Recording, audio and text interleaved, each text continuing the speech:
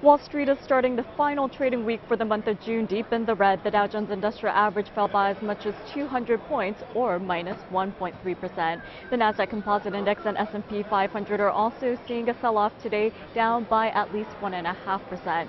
Now, U.S. equity markets are tracking global equity markets into negative territory. We saw China's Shanghai Index fall by over 5%. Now, this does continue on the heels of last week's volatility as well as decline in global bourses.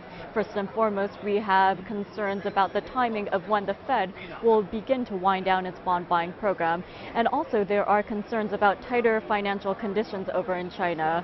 And Goldman Sachs joined other investment banks in downgrading the growth forecast for China. Now, Goldman Sachs cut second quarter GDP growth for this year to 7.5% from the 7.8% initially estimated. The growth figures for China, according to Goldman Sachs, by forecast for this year and next year were also reduced. Now, moving on to corporate news, we are seeing some M&A action. Vodafone Group announced it will be buying Cable Deutschland in a deal worth $10 billion US. And Tenet Healthcare shares are up by 7%. The number 3 U.S. hospital chain here in the U.S. will be acquiring Vanguard Health Systems in a deal worth $1.8 billion in cash. As a result, we are seeing shares of Vanguard Health up by 67%.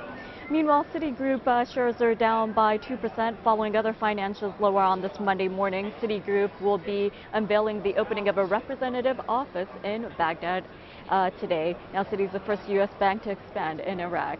And over in the foreign exchange market, we are seeing the U.S. currency trade higher against most currencies with the exception of the Japanese yen. The euro-dollar has broken below the 130 level, and the dollar-yen pair is currently holding at the 97.65 level.